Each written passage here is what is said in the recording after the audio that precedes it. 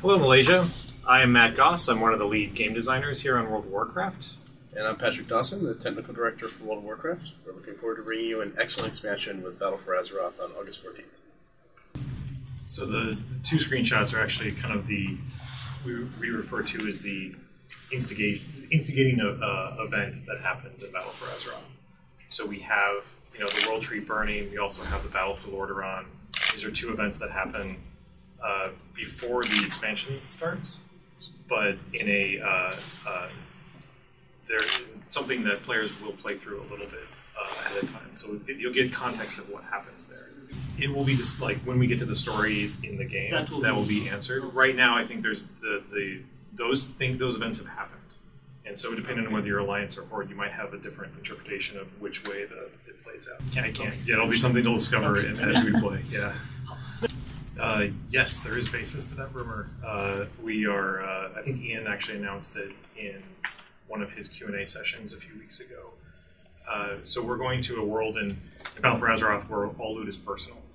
We're going to keep the same systems that we had in place for Legion for personal loot. We've done a lot of work on those over the expansions of adding a better display so you can see what other people get, and also loot tradability. So if you have a piece of armor that's equal to this in a specific slot, so let's say you get a breastplate, you get a better breastplate. That new breastplate, if it's a higher item level than one you've seen before, that will be bound to you.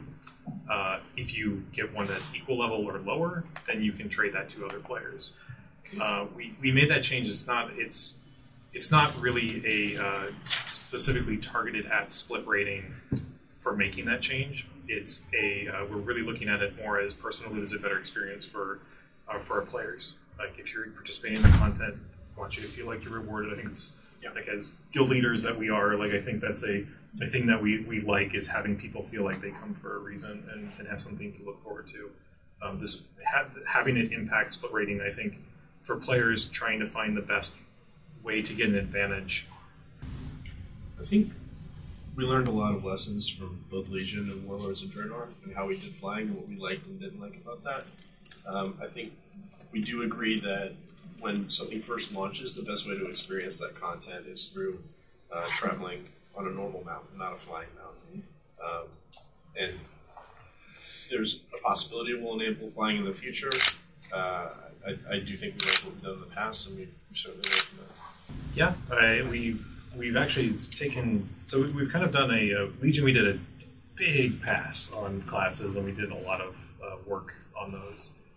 For Battle for Azeroth, we're taking a little bit more of a targeted approach to things. So we had two specs that really got quite a bit of TLC in this expansion, which is Survival Hunter and Demonology Warlock.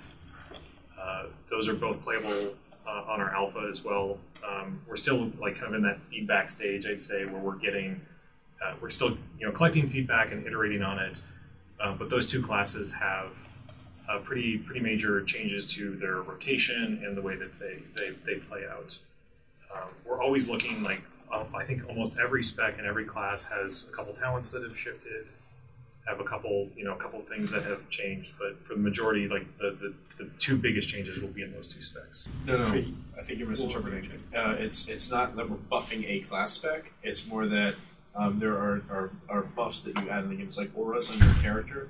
Buffs for all classes. No, items. No, it's it's like a spell. It's a specific spell that you cast that's called Arcane Intellect or Power Word Fortitude. And what those spells do is they up your stamina by a couple hundred, and they up your intellect by a couple hundred. They existed before Legion, and we took them out for Legion, and those are coming back now. So if you're a mage, you can cast the spell and you can make your group better. Is it just for mages? It's mages, priests, I think, are the two that we added back. So it's Druids get more.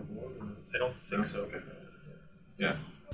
I think the only thing I can really share is we're going to Zandalari Troll Home, and since it's a little bit of a troll themed expansion, if you're playing Horde, it would be really hard for us to get away with not having Vol'jin as part of it. So he has a storyline.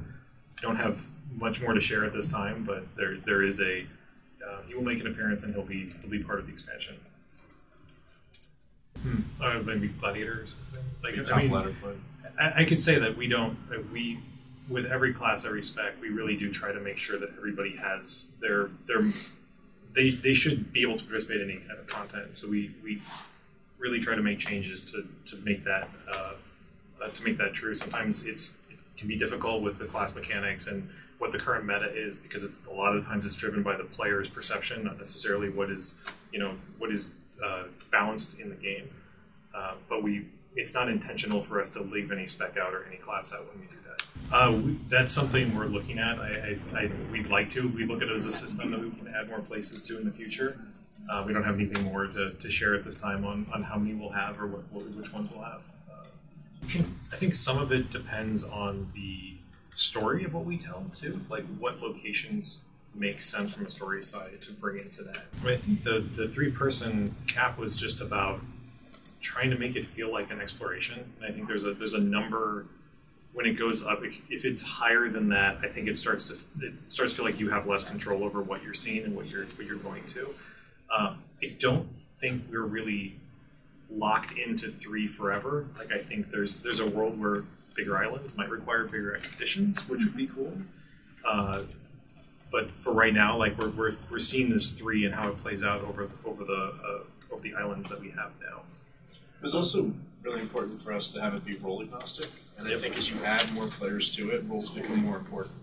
Right? We didn't want to force you to have a tank or force you to have a healer. This way, it kind of keeps it smaller, so you can focus on the exploration aspect of it. Some of that's to be determined. We haven't gone through the entire reward structure yet and figured all that out. But I will say that we don't look at war mode as having a vector of exclusive rewards that you can only get through war mode. We prefer that those rewards were, because we want it to feel optional. If it felt like I really wanted, like, I know if we put a mount in war mode, you would feel like you were obligated to go do that because you have to have that mount. I would do war mode anyway. You would do war mode anyway. Yeah. And we want to make sure that players still have that choice. So it would be any reward that we give you, it's more about efficiency in that mode so that you make up for the fact that you're getting PvP content the whole time. But it should be able to get it, whether it's through WarQuest or whether it's from another system, they'll be available in other places. I think this is one of those, like, you're going to have to play through the quest line, because it's going to be hard to explain. Yeah, it's a cool story. I think you'll enjoy it. What we talked about at BlizzCon was actually, she's going to make an appearance. Inishar is going to be a part of the expansion. I think that's going to be I think when we look at the storyline of Battle for Azeroth, we have these 2 strong factions that are going to war, and the third one shows up. I think what we're excited about, and what we're, the storyline of what happens then. Like, we've seen Alliance and Horde team up before. That's been a thing that we've done against greater evils. I mean, this is the biggest war we've had in World of Warcraft. So I think we'll have to see what happens. I think we're always looking for efficiencies in ways we can improve our user interface. And we do look at quality of life changes we can make. We do think it's important to keep the quest log to have a fixed size, because if you open it up to have hundreds of quests, that becomes unmanageable too. We really want you to focus on what a core set of quests are, rather than have you get too disorganized with. I can add to one thing we're trying to do is try to make sure you're not getting quests that you don't want to do. I think we had a little bit of overdone in Legion where you would just get a quest that you would hold on to for a long period of time, and then they would just take up a quest slot for that period of time. But you didn't want to get rid of it, so we're going to try to minimize that going forward in Battle for Azeroth. Minimize that types of quests. Yeah. We have this is all still in development, so we're working through them. One of the things we have talked about, I think Ian used the example in the event this morning about a supply drop. Like, there's something happens that is, an event happens where something comes out and spawns in, and then both sides are compelled to go and fight over it, and whoever gets it gets some bonus. Specifics on that, like a little bit of TBD and a little bit of feedback and play testing. We need to figure out, how often they show up, what they look like, what the rewards are, and those things are still being worked out. I think this is one of those things that should be on alpha again around the corner sometime. Again, a lot of it depends on rewards. Like if it feels like a reward that if I'm in the zone and a supply drop happens and I want to run over and do it, then I think that has a different cadence than it does if it's like, say, rewards such as rare mounts in the game that we've had in the past. So we're sticking with that first reward mechanism, for these events. But we look at War Mode as a platform for events. Like we're going to add more and more things to them over time. So who knows in the future, like what scale? I think we're going to start rather small, and I think we can something we can build on in the future.